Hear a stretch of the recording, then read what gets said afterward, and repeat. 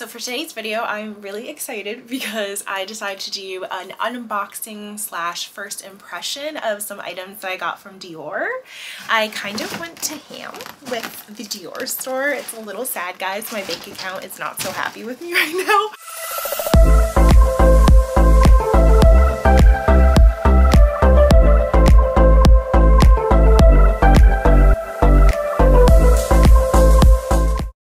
Welcome back to my channel. My name's Stephanie here on YouTube, and if you like luxury, fashion, lifestyle videos, then you should definitely hit that subscribe button down below and hit that bell to get notified when I upload new videos.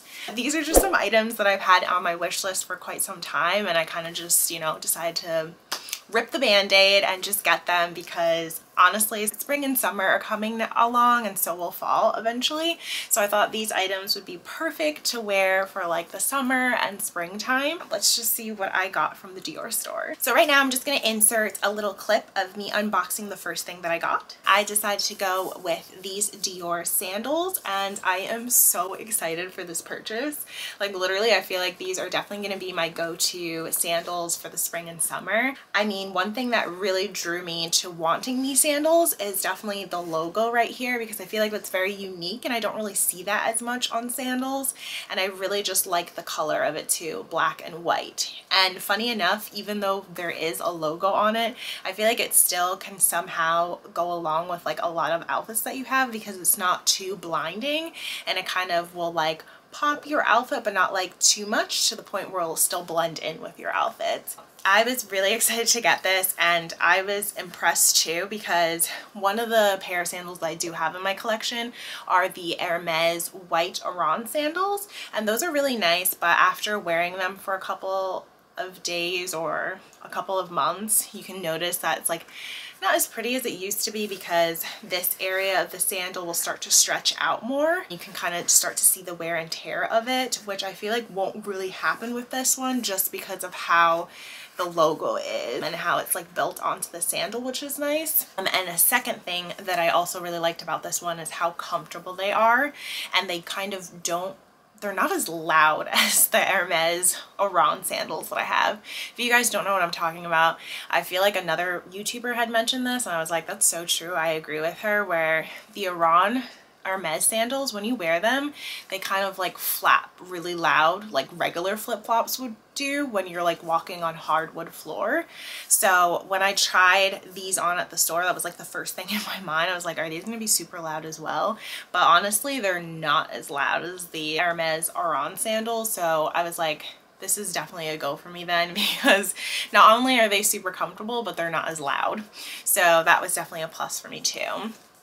I, of course, did do some research on this before buying them, and the only really cons that I heard about it, and I'm curious to see if this is going to happen to me, is that apparently this little logo here at the bottom heel part will vanish apparently like as soon as you start using it. So if that's something that would bother you, I wouldn't really suggest getting these sandals.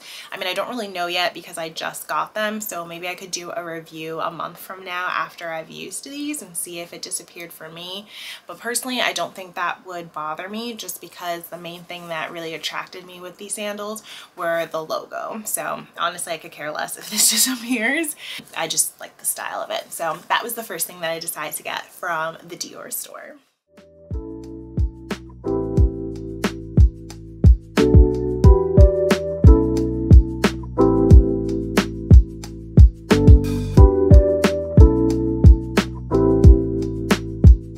So as you can tell from the second unboxing, I decided to go with the Christian Dior card holder.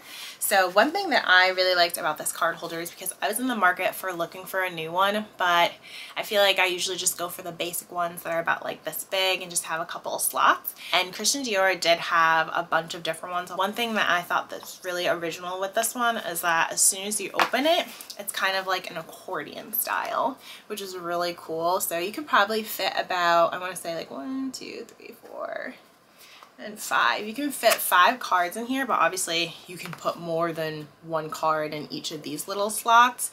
And I kind of liked it because I'm usually the type of person that only brings cards around with me, but if I do have cash one day, it'll be so easy to just fit that in here and also just kind of dump some coins in here. So I think that's why I ended up going for this card holder instead of the other ones that they have that are super classic, just because it's a little bit different and I feel like I could fit more as well. I think the only downside though is that, I mean, it is pretty thin on the side, but like if you have like a lot of tiny purses, like I personally have a lot of tiny purses, this probably won't fit. It's better to have the slimmer card holder. So I would just keep that in mind if you were in the market of looking for some kind of card holder like this as well. But yeah, overall I was really excited. I like how it has the classic Christian Dior logo.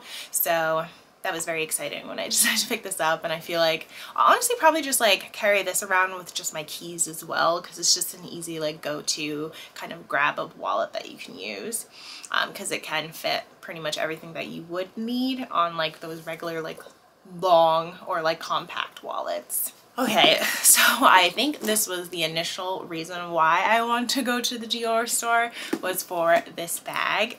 This has been on my wish list probably for like 2 years now, or even probably as soon as it came out. I was so hesitant on getting this bag just because I know that this is a trendy bag. It's not really going to be like a Chanel investment piece bag or like a classic bag.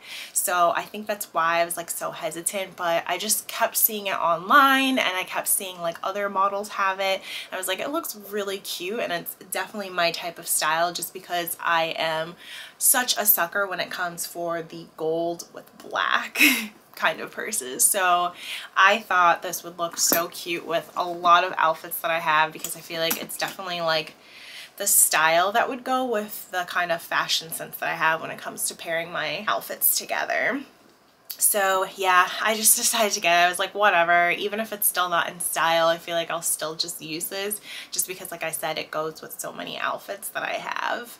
One thing though that I really like about this is just that it is a shoulder bag. Normally I am the person who likes crossbodies, but this one actually does come with a logo strap. I'm gonna show you. There's two straps. There's the thick one that's really known that a lot of people probably get with this bag, and there's a thinner version where you can actually adjust the strap. They looked really nice. I tried them on at the store, but I was just like, do I want to pay an extra $1,200 when I'm probably just gonna be using the bag itself, not so much the strap? Because to me, I feel like the strap, because of the logo, it probably won't really match with a lot of outfits that I have.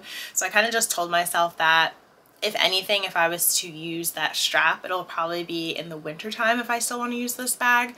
So I'll probably like try this bag out, and then maybe during the winter time, if I see myself opting more for this bag, I'll probably go back in the store and try it on again, just to see what it looks like with like jackets or like a lot of layers that you have, and maybe I'll add it to my piece. I don't know. I still don't know. If I do, I'll definitely make a video of it and why I decided to go with it, or why I decided not to go with the strap. But that is definitely something that you can keep in mind if this is one thing that kind of made you not want to go or gravitate towards this bag, because it's just one option of just having it as a shoulder bag. So just keep in mind that there is a strap that you can buy with it. One other thing that before I want to buy it, I definitely want to see in stores, is how much can actually fit in this bag. So obviously you can already tell.